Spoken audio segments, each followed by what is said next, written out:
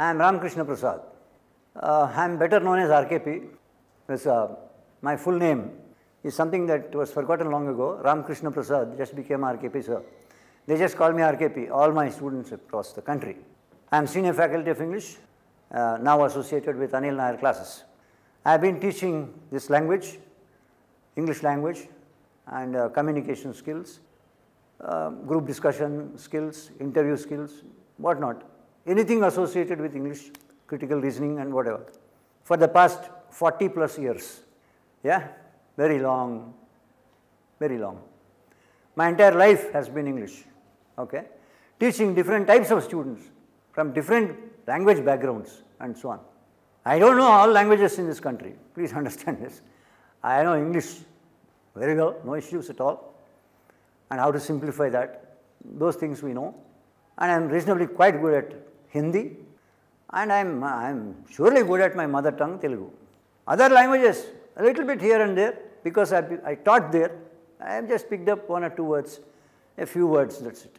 Now, after all these years of experience, 40 plus years, I have seen that many of the boys and the girls who write competitive exams, starting from CAT or bank exams, POs, clerk, wherever, there is a section in English, verbal ability there, in verbal ability, there is a particular section called reading comprehension, right, reading comprehension.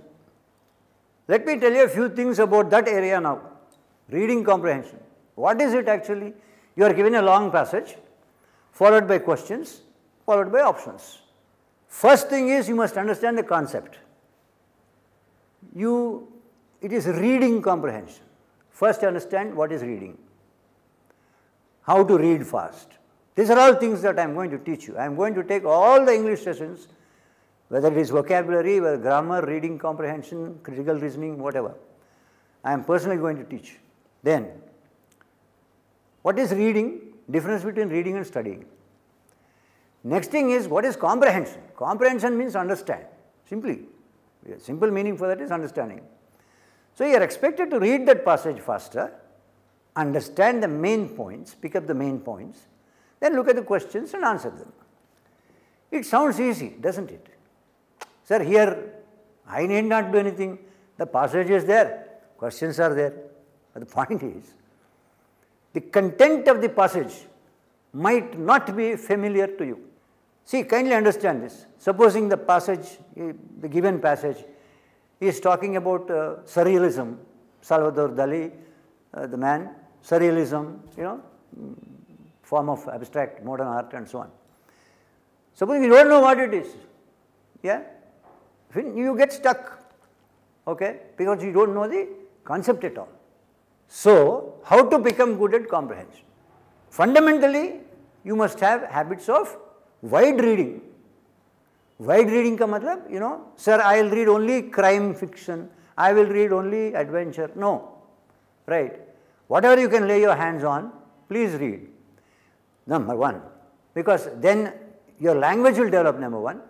Your knowledge of various issues will develop. Okay? If you read some book of philosophy or something, you will understand basic concepts of different philosophies. That's enough. I don't want you to become a philosopher. No.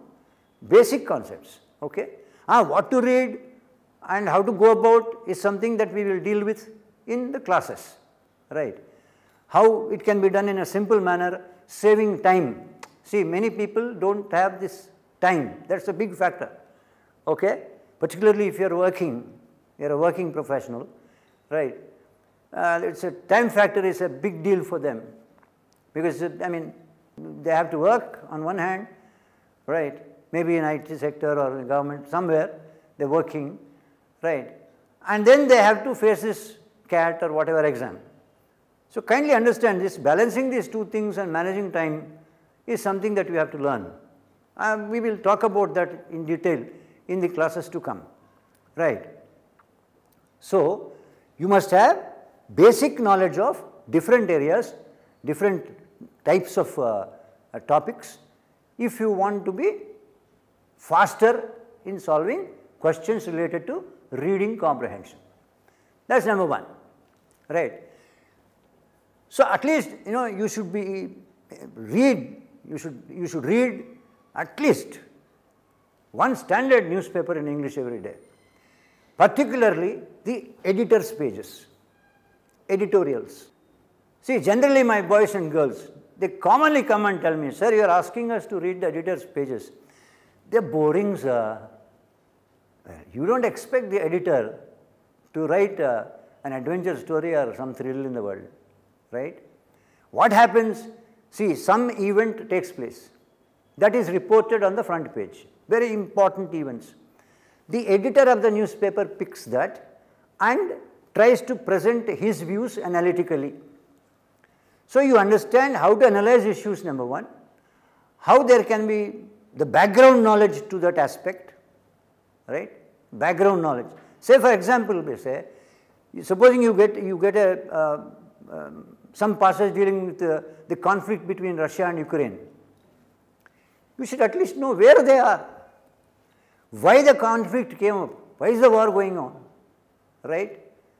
So if you know the background, then you will feel comfortable. You feel like reading the passage because you will develop that interest, you will develop that passion. Yeah? So if you don't know anything about Ukraine or anything about Russia and why they are fighting and all that, then you are in trouble, right? See, the Gaza Strip and Israel, what is happening there? Okay? What is Hamas guys? Right? If you have that curiosity, it is called constructive curiosity. Constructive curiosity. And not useless curiosity. Useless curiosity is like, what's the neighbor's wife doing?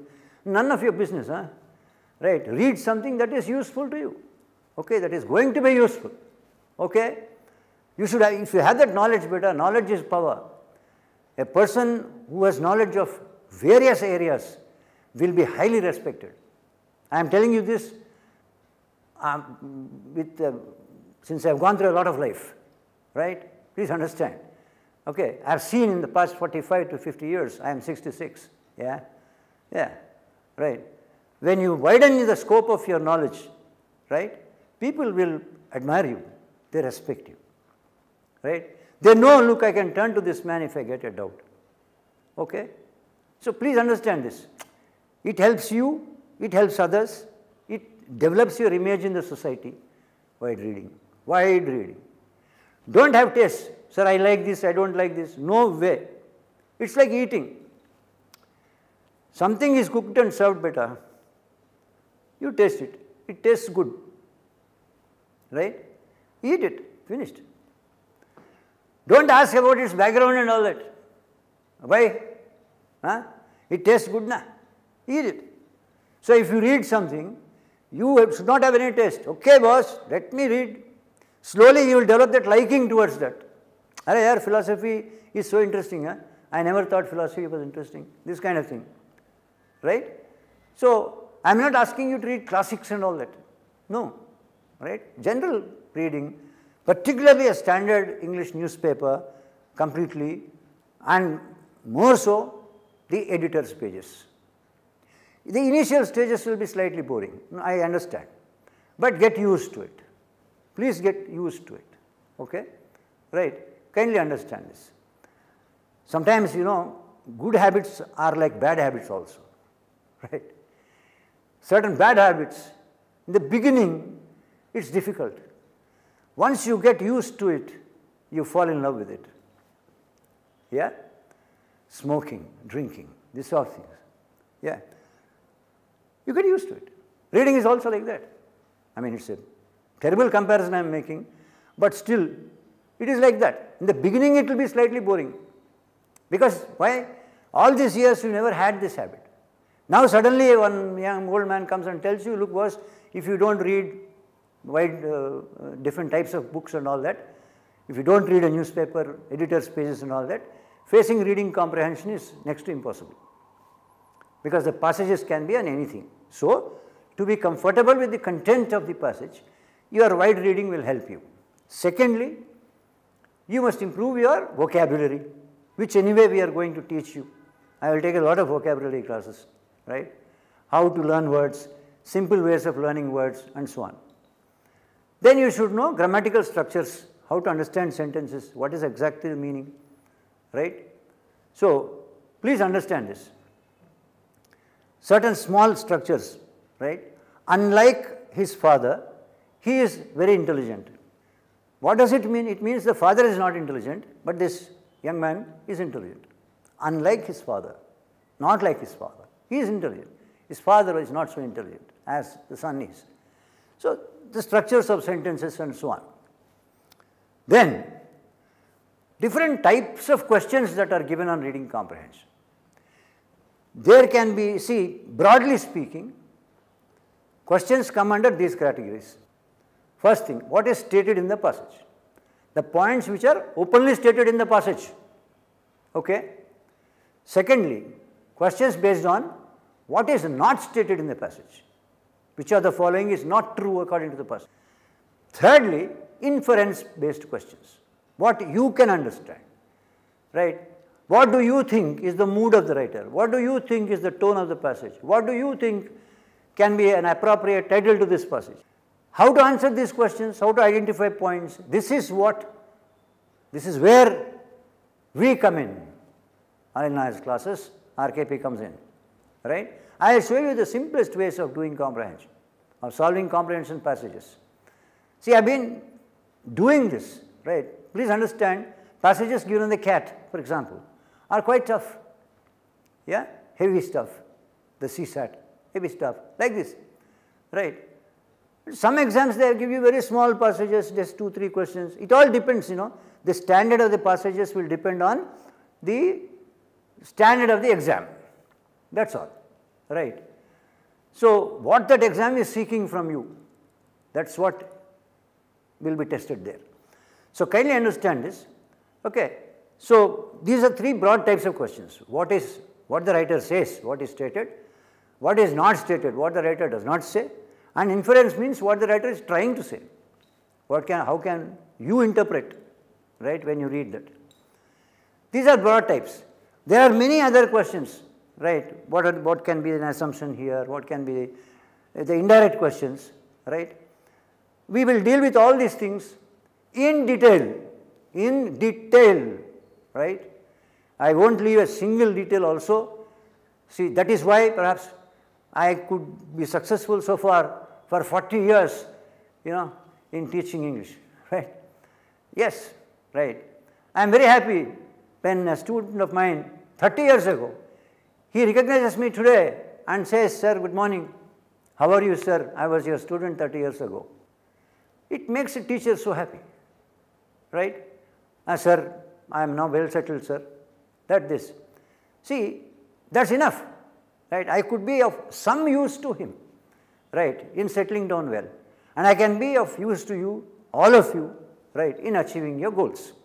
So, kindly understand, I will teach you different ways of solving reading comprehension, right, and solving passages, all right. But please remember, you must have wide reading, okay. You must have this reading facility. You understand? You must make time. This will make you a complete person, all right. Start reading, believe in yourself, start reading, man, right. You can. Just tell yourself, I can. That's it. How can you? We will tell you simple methods, right? I will teach you everything, okay? Right. Good luck. Have a very happy, successful new year.